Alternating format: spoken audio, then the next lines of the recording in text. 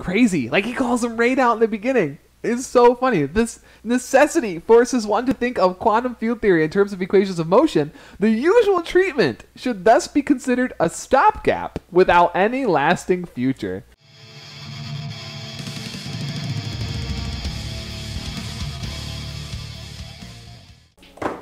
Let's talk about Dirac. So here's the deal. Okay, transitioning into Old Man Reads Old Book. It's 3:15. We have plenty of time. Okay. Let me get I have a couple notes. So if you have not been here for one of these, this segment is where I, take some old literature and we talk about the history of the literature, talk about the history of the people involved in the literature, and I may introduce you to a few new physicists you may or may not know. This story is specific to Paul Dirac. Okay. Now let me give you a little history on Paul Dirac, and then we'll do some reading to kind of to verify what he thought, because we're going to be reading his words. These are both of his books. He wrote two books that we'll be looking into: the lectures on quantum field theory, and then also his very, very popular and main book, The Principles of Quantum Mechanics. Okay, so we'll talk about the dates and everything. Let me tell you a little bit about Paul Dirac. Okay, so Paul Dirac was born in August 8th, 1902. He died in October 20th, 1984. He was 82 years old when he passed away. And the information I got here mainly is from, the different various sources, but probably one of the most prominent sources that I got this information from about Paul Dirac was Graham, I want to get his name right, Graham Farmello, wrote a book on Paul Dirac and also gave a brilliant lecture that's available on YouTube. And let me tell you a little bit about him right now. So he was born in England in kind of a very modest situation. I think his dad was a school teacher and his mom was a homemaker, so he wasn't born into riches or anything like that. His parents were I don't think they were poor, but they were certainly in a modest living situation. He had one older brother and one younger sister, and that's going to come into play a lot later on. He had very strange parents in the fact that his dad spoke French to him only, and his mom spoke English only. And his dad, apparently in his accounting of the story, now Graham has some interesting takes on the accounting, because Graham did a lot of research when writing the book, so he spoke to Dirac's nieces and nephews, and kind of got the stories from the nieces and nephews about their parents, the siblings. Or at least the sister, because of the unfortunate circumstance that happened with the brother, which we'll talk about too.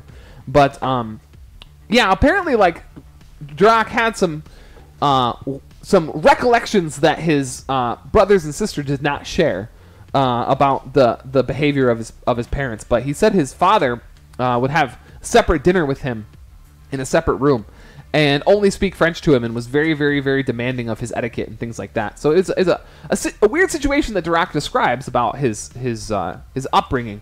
But despite that, he was a normal student. He had an average grade. He was good at school. He was especially when he started to get into college, he started to become more and more adept into mathematics and physics, and very just interested in stuff. But he wasn't one of these students who was, at 12, doing a PhD or anything like that. He had a relatively normal childhood education, and then he started to excel when he got into college. He loved relativity. That was one of the big things that pushed him away from engineering, because his first degree was in engineering. And then after that, he went into mathematics because he was in love with relativity. He loved symmetries. He thought that Einstein... So he was born in 1902. So by the time that he was, 1919, he was 17 years old. And Einstein's theories of relativity were really coming into, full, fruition. Like, Einstein was getting, articles and papers, and this was after World War I. So, Dirac must have grown up in England just thinking that Germany was the bad guy and everything like that. But here's a German scientist, Einstein, who's coming up and presenting these beautiful mathematical formalisms. And Graham Farmello just explained how much he was in love with Einstein's work. And then so he went from engineering to a math degree. But eventually he moved into physics at, I think it was either Oxford or Cambridge. Let me look at this really quick. So he ended up going to Cambridge to study physics, and after his mathematics degree, and after his engineering. So he had kind of like a weird thing. Apparently he was terrible in the laboratories as well, but I'm not sure. Either way, somewhere along the road, he fell into disfavor with his brother. And his brother and him had a very, very heated relationship, so much so that they would not talk to each other, that they would not be near each other, that they wanted nothing to do with each other. And Dirac went to graduate school and did really, really well in his first few years in graduate school, like incredibly excelled and was publishing papers and stuff. And then when in 1925, when Dirac was 23 years old, I think his brother committed suicide. So he got the letter in the mail explaining to him that his brother committed suicide, and he just completely stopped producing work, and he ended up going home to grieve. I guess he didn't ever talk about it, really. Like, he just didn't want to talk about his relationship with his brother because they were completely estranged at that point. And he didn't know what his brother was going through or anything like that. And he just got word in the middle of graduate school that his brother took his life. And yeah, so then I guess when he was at home, he got a paper from his advisor written by, maybe it was Heisenberg, I don't remember the exact details, but he got a paper about quantum theory, and he was very, very interested in it. And this was kind of like the key thing for Dirac. Like, he started, let's go here, he started going over, this was his paper that he published in 1928, February 1st, 1928, where he's taking this quantum theory. So now he's back in school. He's had, he's grieved for his lost brother and for what happened with that situation.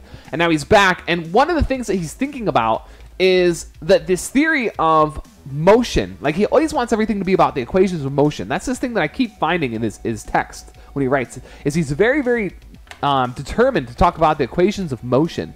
And so that, of course, ultimately led to his finding of the Dirac equation, where he solves it like for a Dirac field, and eventually leads him to work with Fermi-Dirac statistics in large quantities and things like that. But it's interesting to me that I'm not going to go through the paper. Let me put it in chat though.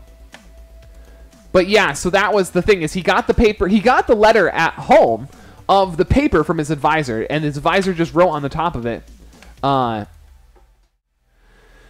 do you think about this? What are your thoughts? I look forward to hearing from you. And then, so, like, his thoughts ended up leading into the Dirac equation, and I think that's an amazing thing. But here's the thing about the Dirac equation, is the Dirac equation explains the...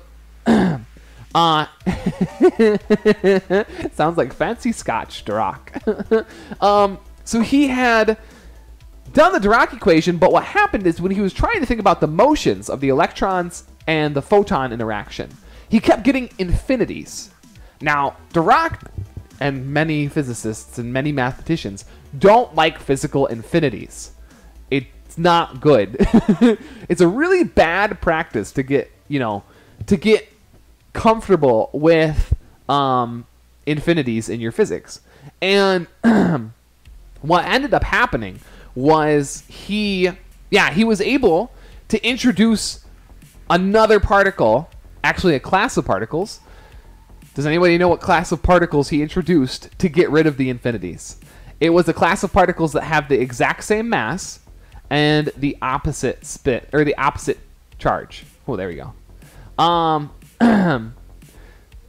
Positrons. That's what he introduced positrons. He said if there was a particle that had the exact same mass and the opposite charge, then we could talk about, then that would get rid of the infinities. And he wrote it up, and it was the Dirac equation. Antiparticles, yep, the antimatter particles. That was what he was proposing. Now, because he proposed it, and then in 1928, he proposed, this Dirac equation.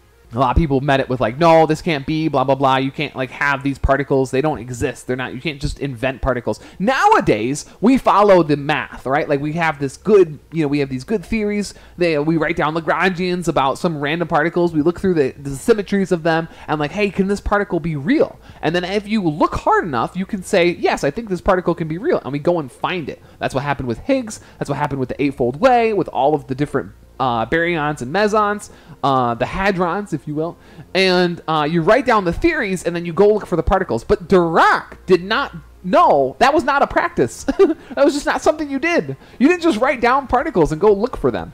So he wrote this down, and then I guess a lot of people poo-pooed it. Wow. Enter 1932. We get this beauty right here.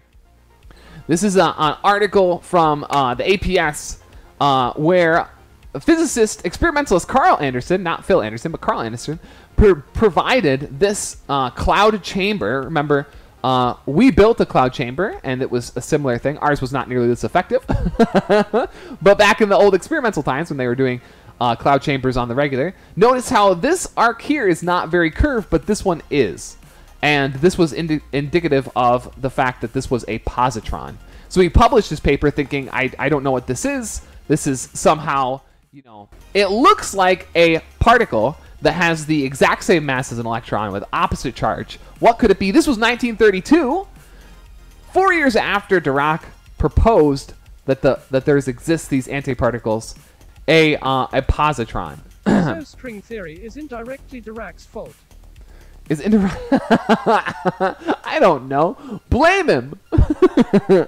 So this is really cool. So he proposed it. This was like one of the first of his kind where you propose a particle and then you go look for it. He didn't really know what to think of it. And like he just said, like, you know, this is a really good theory. Like, this is a really good theory. I don't know, you know, what to do about this because it was not practiced. Shortly after this, you go fast forward 25 years later, you got Gell-Mann, you know, predicting eightfold way with like 8 different particles, 10 different particles. You know, you got all these different things. You got a standard model coming out of nowhere with like the different quarks and stuff, and everyone's just, you can't even see quarks. You can't even see them. And yet we all were like, oh, they got to be there, right? Yeah, so that's awesome that this happened. Now, so here's the thing is when QED came along, you had something very similar happen. And we talked about this in the first Old Man Reads Old Books story, where Feynman and Schwinger produced QED and had lots of infinities, right?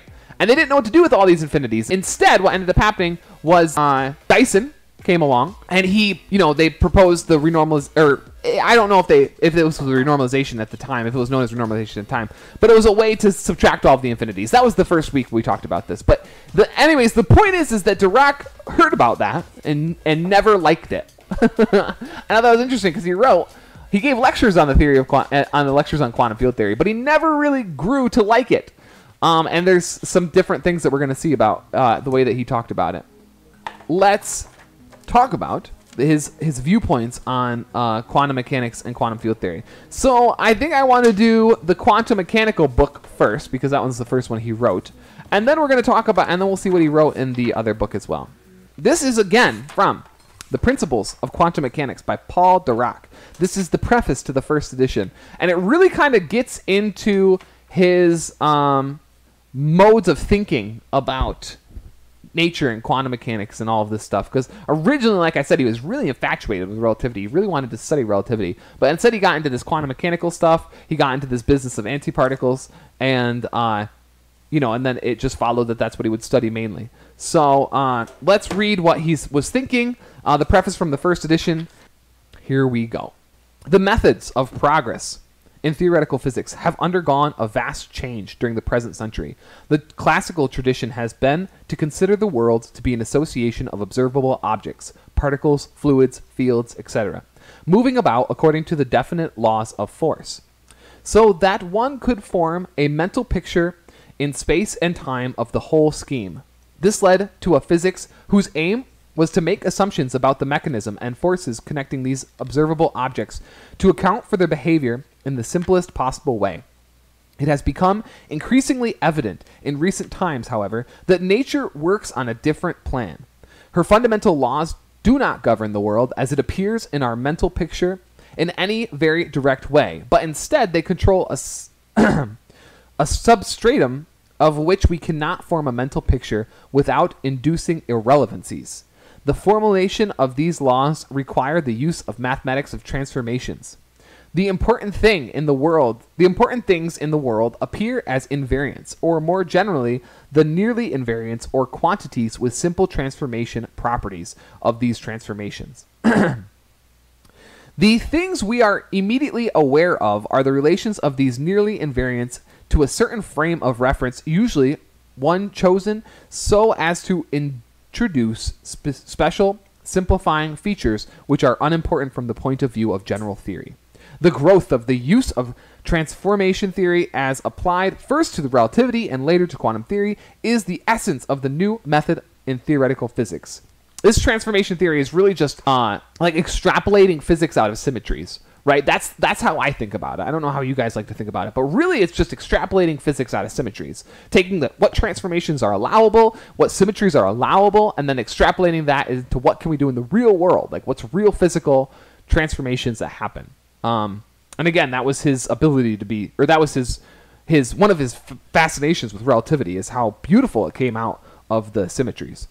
This state of affairs is very satisfactory from a philosophical point of view, as implying an increasing recognition of the part played by the observer in himself, introducing the regularities that appear in his observations and lack of arbitrariness in the ways of nature, but it makes things less easy for the learner of physics.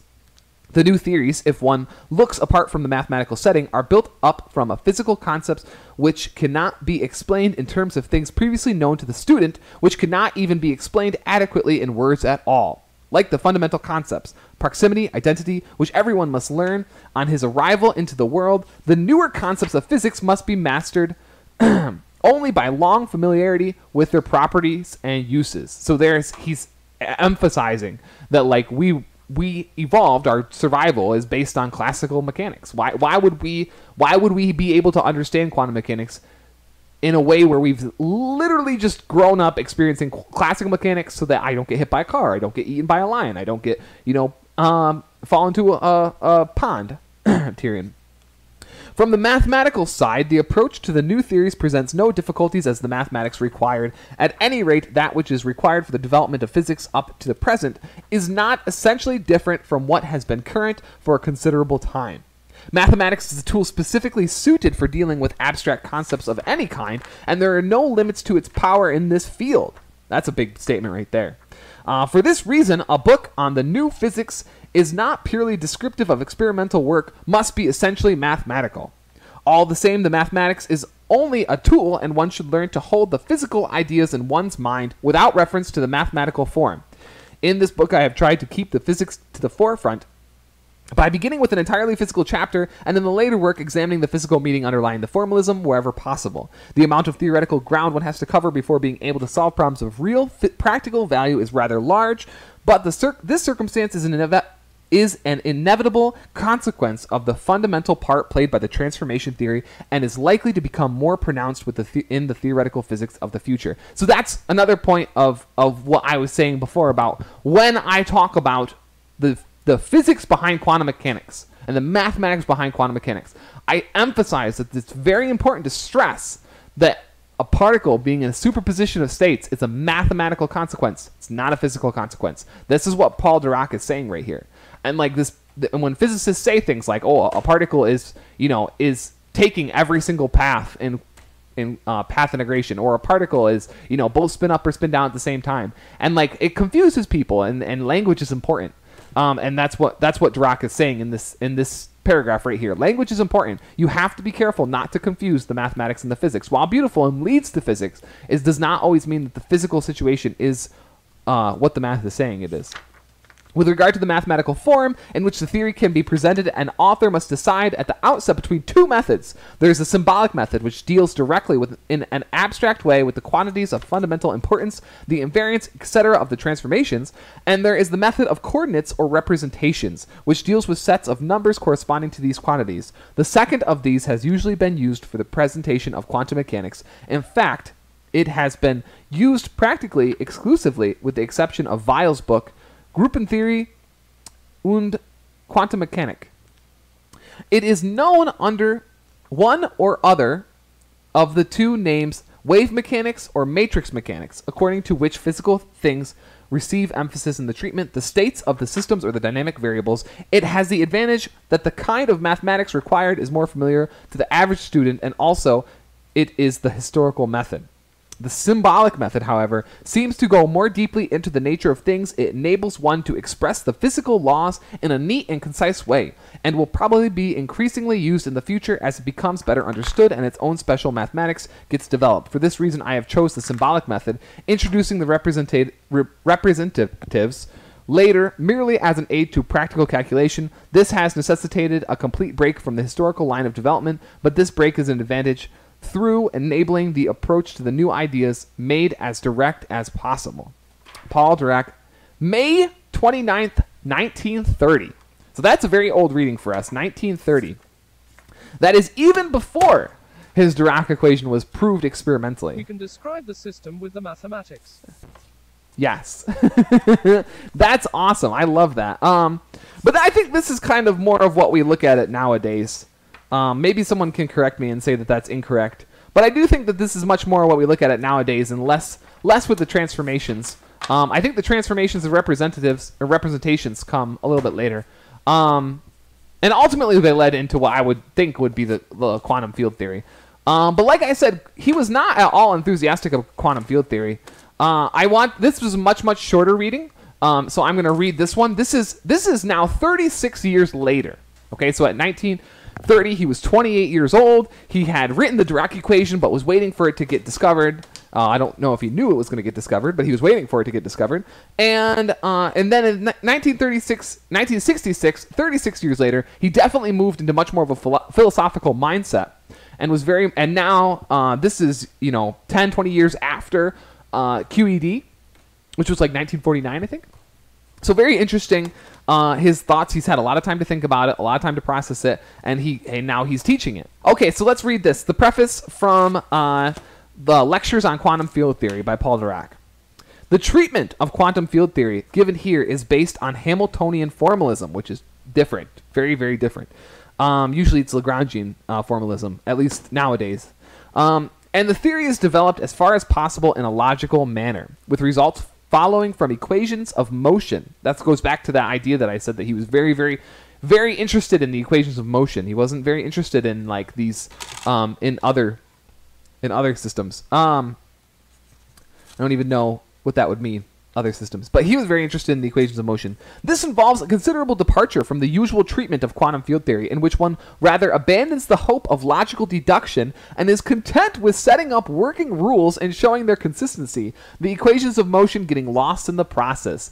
You can call out the whole field just like that. In the very first paragraph of the preface, just calls out the entire field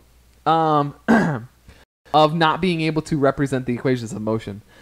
In physics, one should aim at comprehensive scheme for the description of the whole of nature. A vast domain in physics can be successfully described in terms of the equations of motion. It is necessary that quantum field theory be based on concepts and methods that can be unified with those used in rest of physics. This necessity forces one to think of quantum field theory in terms of equations of motion. The usual treatment should thus be considered a stopgap without any lasting future. I got bad news for Dirac. These lectures were given at Yeshiva University during the academic year of 1963 to 1964. The tape recording of the lectures was transcribed by Daniel Vitskanevsky, I think, to whom I am greatly indebted for giving so much time and care of the work. I've made a number of alterations to the present material in a form suitable for a book. Paul Dirac, Cambridge, England, August of 1966. Crazy. Like, he calls them right out in the beginning. It's so funny. This necessity forces one to think of quantum field theory in terms of equations of motion. The usual treatment should thus be considered a stopgap without any lasting future. Wow. He calls them out. I think that's awesome. And I don't know. I've been thinking about it the past 24 hours, and I've been thinking about the way that he, presented that, and the way that Schwinger said the same thing. He said, "I don't see how this is going to work." We've done it. We've made it work. But it's crazy because we've done so much good work with QFT, so much good work. But the founders of it were like, "We're setting this up, guys. It's working. We don't understand how it's working." And at some point, physicists were just like, "Yo, it works. Stop worrying about it. Okay, we're done with the founders. Obviously led us to believe one thing. Now this is a very important thing to think too. It's a very important thing to think. The founders left us with one thing, and that is that it's okay if we set up a theory and we don't think it's going to work. It's not about whether we think it's going to work. It's about whether or not it does work. And quantum field theory does work. Now, does it work perfectly? I don't know. I don't think so. It'd be nice, but like even today, there was an article posted on Archive about the X17 particle. You guys remember that? The fifth force in this, the fifth force that we're dealing with now, right? Was derived using the standard model. Second order calculations of a certain, I don't remember what it was, but of a certain field, of a certain interaction or whatever, accounted for the X17 particle. And perhaps, I know that it has to be peer reviewed and all that stuff, but it's just like, it's another one of those things where like, if it's true, I mean, I probably wouldn't be surprised. Standard model, comes through again. And it's like this thing that we created, that the founders of it were just like, I don't know about that. I mean, it works, but I don't know about it. We'll let the later generations deal with it. It's so successful. It really makes you wonder, like, if the founders were wrong about it, if it is the way that the world works, and we have to adjust our preconceived notions of how nature is supposed to be. Makes you think.